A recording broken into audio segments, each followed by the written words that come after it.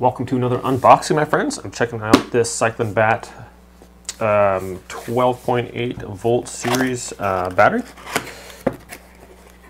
and it's a lithium battery. So it comes with a nice little packet here. How to get started with these.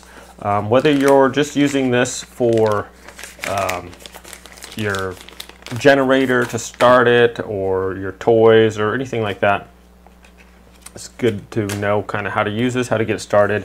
So it has a detailed product manual here, how to hook it up in series, and a bunch of different things. So you can use these as like a backup kind of power for an RV as well too. Just hook these up in series and charge if you're looking to like get these going with a solar panel or whatever. So here is the battery right here. Quite small and lightweight, but these lithium ones, a decent amount of power.